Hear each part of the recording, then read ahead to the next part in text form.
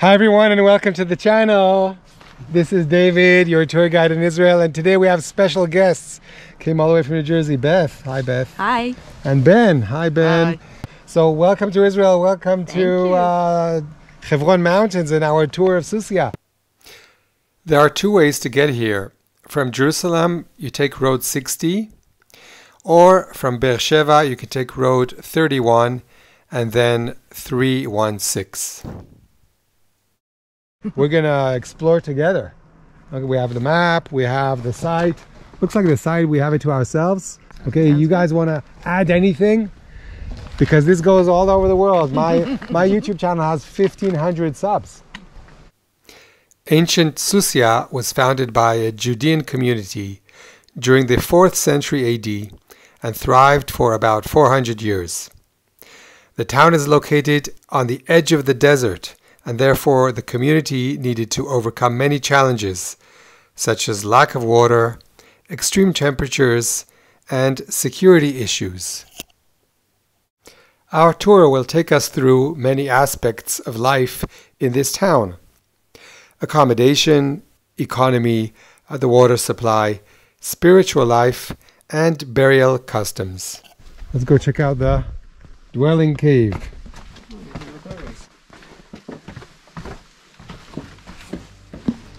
Oh wow. Oh my gosh. Look, like a house.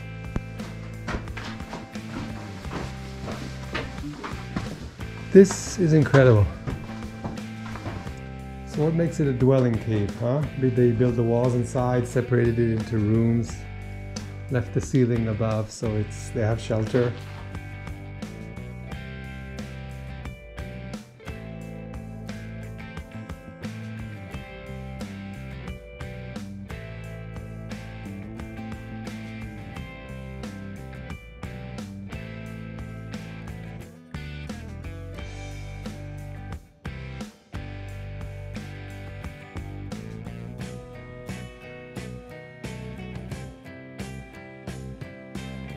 Plaster was here. They put little stones and then they would cover it with smooth plaster, and then when they collect the rainwater it stays in. So these are cisterns. This area, let's look around, doesn't have a lot of springs or any rivers or any natural water source. The only water source would be rain. And then the ancient inhabitants of Susya would need to collect as much rainwater when it rains. This is how they would do it. The rain would be collected by these like tunnels or channels. Here, this one here. And then from here they would go through this entrance and fill the cistern. And the farmer or the owner would cover it. If it's not covered, you get birds falling in and animals falling in and your children falling in, and the water would evaporate, so it has to be covered. Oh, look at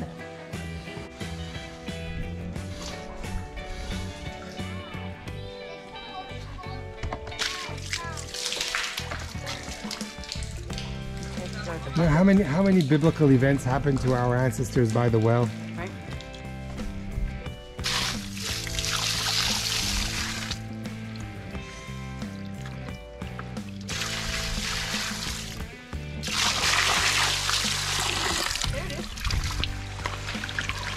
Yeah, that's how it feels.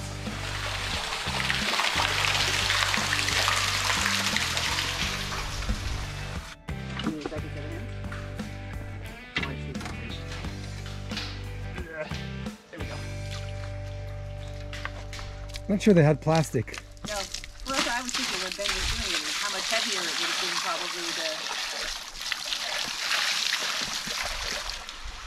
He's next to Hebron, Jewish? Crazy. Oil press cave. Everything is in the caves. This is amazing.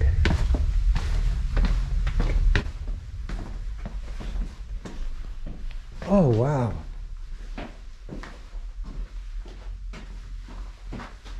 Right. Yeah, now I got in good light. Okay, all right. You're crushing the oil, crushing the olives in the olive press.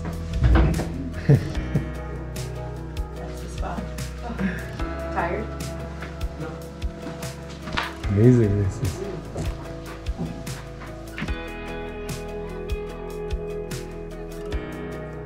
Yeah, it's fun.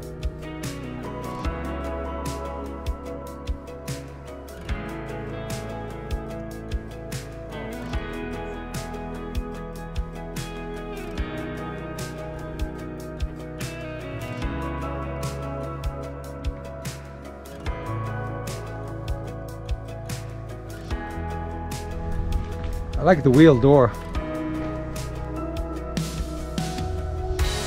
What would you call this? Kind of niche.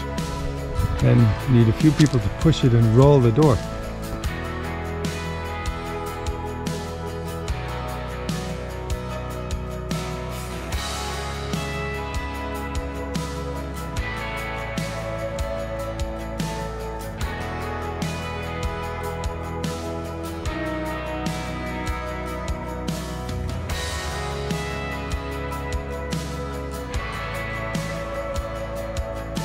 Look at the size.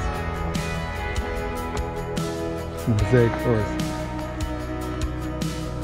1,500 years ago, our ancestors used the same Hebrew when they were dedicating, thanking the donors for their gifts.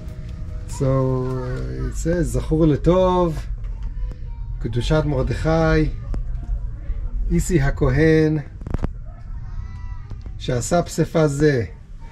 So in blessed memory of Rabbi Mordechai and Isi the priest for sponsoring this mosaic floor. Here, amazing, huh? Ben, can you read the last line? Banu Shalom. Al Yisrael. Al Yisrael, Amen. Yeah.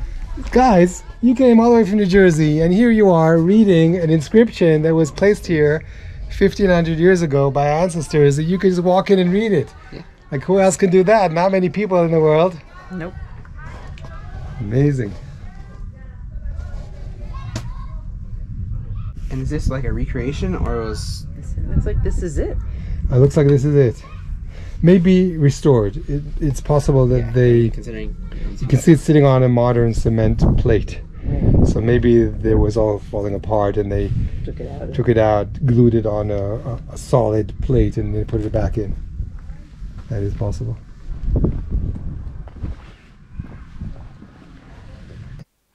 This inscription mentions a community member named Yeshua, who donated and sponsored this mosaic floor. Look at the floor. Look inside. Menorot. Temple Manual in Patterson Uh-huh. had the foyer, the lobby had a beautiful marble, colorful marble inlaid floor, and that same medallion. Really? Wow. Like, you know, there were three of them, and two big, a big one in the middle, and two still big but smaller ones on either end. There's like an image of Bet HaMikdash, the two menorot on both sides, animals on the sides, and then in the middle, kind of an arc. You can see two doors.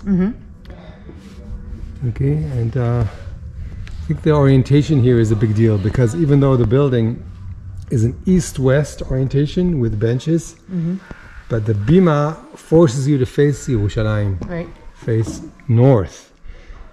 So the marble rail that guarded the Bima and the ark itself, I think what they found, the pieces that they found, the original ones, are in the Israel Museum. Oh.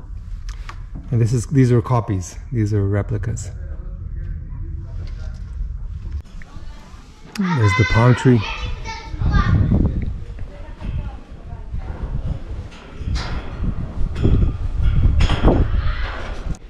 These are towns of the South Hebron region. Okay, what do we think? What do we think? What do we think this is? I think this could be the end of it. The end? Probably Are people? Would people escape the fields and hide in the synagogue, or they would vice versa? In the synagogue, they would be attacked, and from here they can escape. They can escape out. Maybe escaping out. Yeah. Yeah. Should we try it? You go first.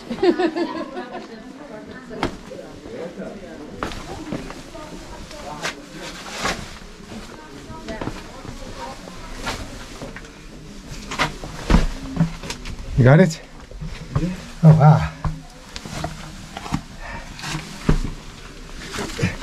Then you know how I caught that lady on the escalator? Yeah. That's nothing about them. Yes. Oh, it's pretty big. I don't think they So- made a fast escape, but they use this as an escape route. Now I know. You see, I need to try it on you. Yeah.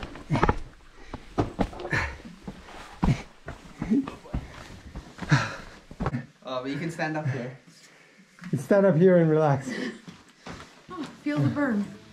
What? That wasn't the entrance? Usually the entrance is the one that It says, don't escape route.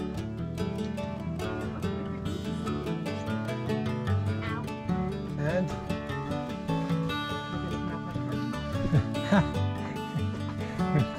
come back the way we came in, maybe. And they're gonna say, "Oh, sorry, we sent you on this." I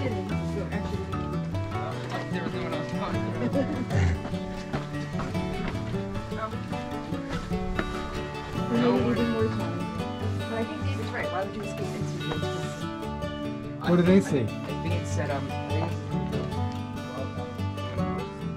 4 to 5 buildings. Oh, it says here. Yes.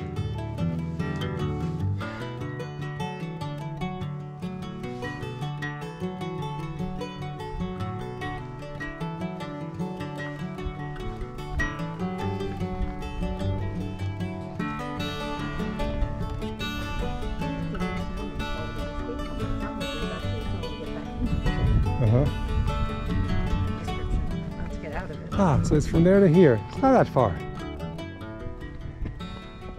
Let's take a close look at the burial cave. I can see that they carved it in the rock. There's kind of a corridor, and the tomb itself is carved in the mountain. I'm gonna go in there, but look at the rock that they used to seal the entrance, like roll it over. Yeah, I think back then a lot of the tombs were family tombs. They had to make it possible and easy to open and close every time there's a new deceased, and they would just add them into the cave with the family.